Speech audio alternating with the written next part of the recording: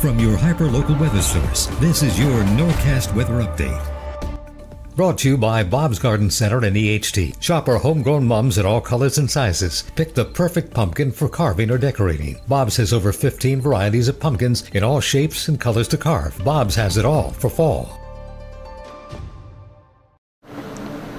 Happy Wednesday, everyone. It's another bright and beautiful day out there. We're looking out towards Margate. Just a couple of scattered clouds, but other than that, just a blanket of blue skies. We're going to stay bright and sunny for the rest of this evening. And then overnight tonight, just a couple of scattered clouds. Temperatures are comfortable, but definitely warmer than where we started off the week. We're back up into the low 80s for a big portion of our area. That's right on the money. That's exactly where we're supposed to be for this point in your September. Temperatures in the upper 70s, almost mid 70s for a few spots right along the water. Overnight tonight is going to be pretty similar to where we have been for the past few evenings. The one exception being a little bit of some patchy fog towards the early morning hours. We're going to see the humidity bump up just a little bit overnight tonight. That's going to give you a chance for some patchy fog. I don't think it'll have too much of an impact. Everything that does develop will kind of clear out pretty quickly. And tomorrow looks bright and sunny once again. Partly cloudy, so maybe a few extra clouds kind of drifting by overhead, but we are still comfortable and we are still looking dry. No chance for rain.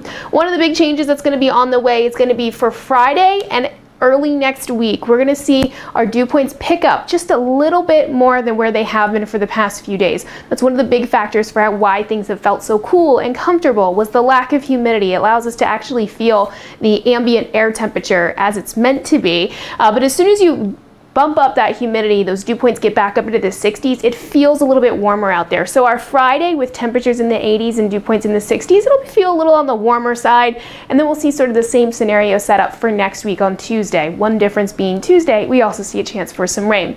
We have Hurricane Francine right now. It's going to make landfall later on this evening, maybe even early tomorrow morning, right along that Louisiana coastline. Quickly starts to fall apart after it makes landfall. By about Friday, it's post-tropical, it's just run-of-the-mill kind of low, and we're seeing a lot of rain start to push up closer towards Kentucky and Tennessee. Not far from there, we have another area of potential development. This one is just off the coast of the Carolinas. A little bit of the energy from Francine is going to kind of split off, emerge on the other side of Florida, and that's where we're going to have that potential development, I would say, over the next week or so, about a 30% chance. The tropics are really starting to kind of fire up. We've been keeping our eye on an area of potential development just off the coast of Africa for the past couple of days. We now have two different areas of kind of lesser possibilities of development. We have this 10% chance over the next 2 to 7 days for this little cluster of thunderstorms right here. We have a 30% chance for this system right here, and then further off, even more to the east, just off the coast of Africa, we actually have our next tropical depression. This is the area that had that 70 to 80% chance yesterday of over the next week forming.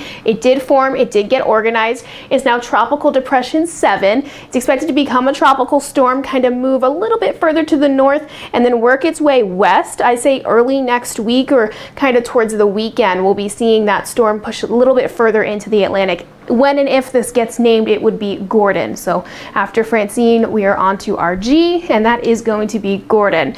7-day forecast, we continue to see dry weather here at home, lots of sunshine, temperatures staying fairly mild. I think on Friday, with the temperatures in the mid 80s and the dew points in the 60s, we'll have a little bit of a flashback to summer, but still comfortable overall. Okay, hope you guys enjoy the rest of your afternoon. I'll check back in with you later on this evening.